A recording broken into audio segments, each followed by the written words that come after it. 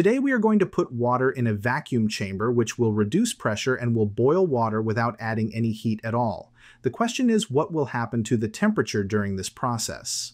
So we're at 72 Celsius. Remember, 100 Celsius is boiling. Let's go ahead and put the chamber on and fire it up. We're about 3/4 of an atmosphere. Notice the temperature is starting to drop almost immediately. 71.3, 71.1, temperature's coming down very, very repeatably. And notice it's starting to boil 68, 67, 62. All right, we're at 39 degrees Celsius. I know it's a little hard to see here. When we see the liquid boiling, what's really going on is the fraction of the water molecules that have enough energy to escape, the hotter ones in other words, those are the ones that fly away. So the ones that are left behind have to be colder. They have to be traveling slower, otherwise they would have already escaped. So that's why the temperature goes down. We're measuring the temperature of the liquid that's left behind. Learn anything at mathandscience.com.